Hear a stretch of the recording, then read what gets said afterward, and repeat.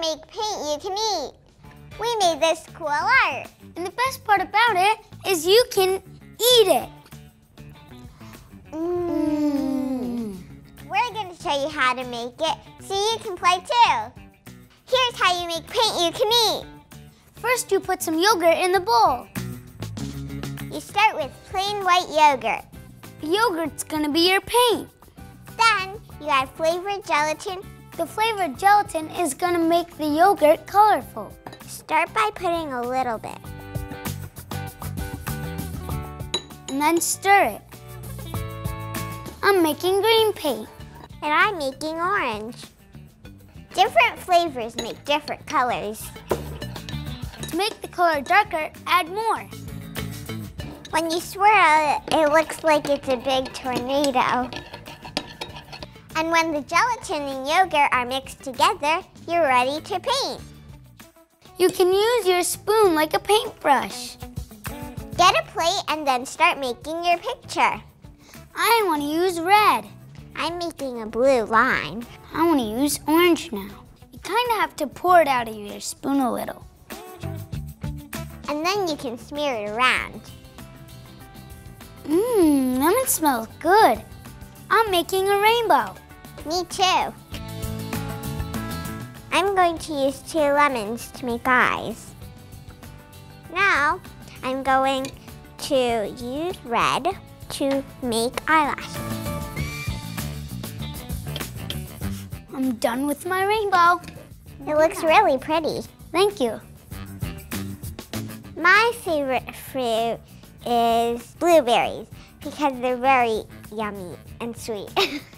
Now I'm going to add 2 blueberries for my eyeballs. My favorite fruit is a strawberry. That's why I used them for eyes. I'm using 2 oranges for cheeks. There's my face.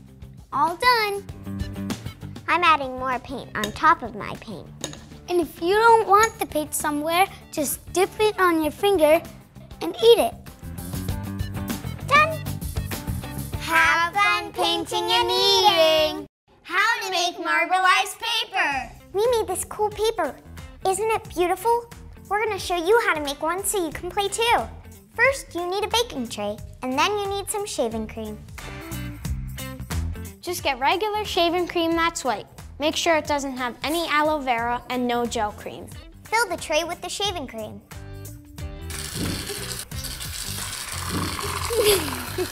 I got it. Once the tray is filled with shaving cream, you have to smooth out the top. You can use your hands or a ruler or even a mixing spoon. You really want the top very smooth so that when you press down your card, it's not bumpy or anything or there's clumps on it. Then you're gonna add your food coloring. I've decided that I'm going to use red first. Think about colors that you'd like to see together. And then drop the food coloring close together. Then you use a toothpick to marble the top. Marble is a sort of funny word because it doesn't have anything to do with little balls of glass. When you marble something in art, it means you gently mix a dark color into a light color. You gently use a toothpick to mix the color in. Once the colors are mixed, you're ready to put on your paper. Don't use regular paper because it will get too wet with the shaving cream. Use a note card or any other heavy paper. Press it right on top of the shaving cream, right on the colorful spot you want. When you're pressing it in, you're putting the ink on the card. Don't press it to the bottom, just press it lightly on top of the shaving cream. Then peel it gently out. And then scrape the shaving cream off of the card. Whoa. What's left behind is the beautiful pattern of marbled food coloring. This is so cool. Finally, when you're done, it's gonna look like this. And that's how you make marbleized paper. How to make sand art. We're making beautiful sand art today. We're gonna show you how to do it so you can play too. First, you need a plastic bag, a piece of sidewalk chalk, and some salt. Pour about a cup of salt into your bag. Now you'll need some chalk. Pick the color you want and put that piece of chalk in the bag too. Then you zip it back up And then rub. Rub the salt and chalk together. The salt is scratchy on the chalk. It causes the chalk to break apart in teeny tiny pieces. Those little pieces mixed with the salt becomes your sand. The more you rub, the darker the color of the sand would be. Once the salt is the color you want, you can pour it into a bowl. These are some sands we made earlier, and we're gonna show you how to pour it. First, you'll need a recycled water bottle. It can be glass or plastic. Next, you'll need a funnel. You put the funnel on the top of the water bottle so you can pour the sand into the funnel and it comes into the water bottle. Now, you're gonna need some small cups to scoop the sand up. Need about a half of these little cups. You can choose whatever color you want. You can do it in a pattern or you can make it random. My turn. Now I'm adding blue. I'm gonna add a little bit more blue because I want it to make a whole layer. Now I'm gonna put some green in. Last but not least, some pink. I'll fill about half a cup of it. I'm adding a little bit more so it looks better. Now I'm gonna tilt it to make it even. You just keep on layering the colors you want. And then at the end, you'll have a colorful sand masterpiece. There we go. We'll just shake it a little bit to make it a little even. Can we add a little bit more orange? Yeah.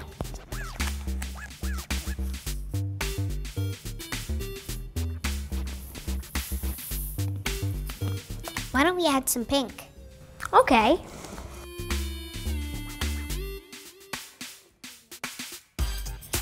This is about to be full. Now you need to put the cap on. And that's how you make our masterpiece of sand art. How to make puffy cloud paint. I love to paint. And today, I'm going to show you how to make puffy cloud paint so you can play too. The first step into making puffy cloud paint is to get half a cup of flour and pour it into a bigger bowl. Then you should take half a cup of glue.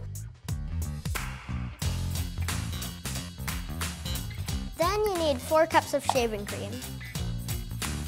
That's about 4 cups. Then you mix all that together. Important tip, do not overmix. You want the shaving cream to stay light and fluffy, so don't mix super fast or super hard. Feels light and fluffy, just the right consistency. Feels kind of like a marshmallow. It feels like a cloud. If it's not fluffy enough, then you might want to add some more shaving cream. The best thing to do is add a little bit at a time. Once it's mixed, this is going to be your white paint. Put your white paint in each of the little bowls. These will be your different color paints. You mix the food coloring into your white cloud to make it a color. Add more drops to make it darker, and less drops to make it lighter. Really stir it good so all of the darker color gets mixed in. But don't mix it too much so it gets not puffy anymore. I think that's about good. Want it to get about this color. And once you make all your colors, you paint. Once you're ready to paint, you want a piece of poster board or cardboard. Because since cloud paint is really wet, regular paper will just soak it up and will rip. So you want a thicker piece of material. You can use sponges, brushes, or even spoons. I'm gonna use some white first to make the little clouds at the side of my rainbow. Cloud paint is kind of hard to work with, so you might want to dab it instead of brushing it like you would with regular paint. You want it to be as puffy as possible. You should try to layer over layer so it gets more of that little puffy, cloudy texture. I guess cloud paint, when it dries, it feels like your hands could be walking on a cloud because it feels so good. It feels fluffy and so squishy. Make sure it's puffy so it looks like a puffy rainbow, not just the puffy clouds. I'm using a spoon now because using a spoon, you can drag it out more. You can always spread it a little bit. It's really great to use your fingers because it's okay to get messy using cloud paint. That's half the fun of it. How to make growing watercolors. We made growing watercolors. It grew from this to this. Isn't it cool? We're going to show you how to make one so you can play too. All you need is a bowl of water, some paper towels, and some markers. First, you need paper towel and then cut it up into strips so that it eventually will look like this. Once you have your strips, you're going to draw your design. Use markers. Draw anything you want about an inch above the bottom of the paper towel. You have to leave space at the bottom for the paper towel to go into the water. I think I'm going to make a rainbow. I'm going to try to make a little illusion. Once your design is done, you're going to dip it in the water, but remember not to put your design in the water. The water will come up the paper towel to meet your colors. It's prettier than I actually thought it would be. I'm seeing the colors just crawling up the paper towel with the water. Look, mine are starting to like almost kind of like merge together, and it's like becoming this beautiful like rainbow kind of. Yeah, me too. It might take a little long, but it will turn out well. It's so cool how the colors come together. The water really changes your picture. If you keep holding your paper towel in the water, the picture will keep growing. I don't think I've ever seen anything like this. It's so cool. Only a little bit longer until I can hang mine up and let it dry. I'm going to make sure that the water goes all the way to the top of my design. Now we're going to put them up and let them dry. You want to try to lay them flat on a flat surface. Like a pan. And remember, while it's drying, it's still going up the colors. And that's a growing watercolor.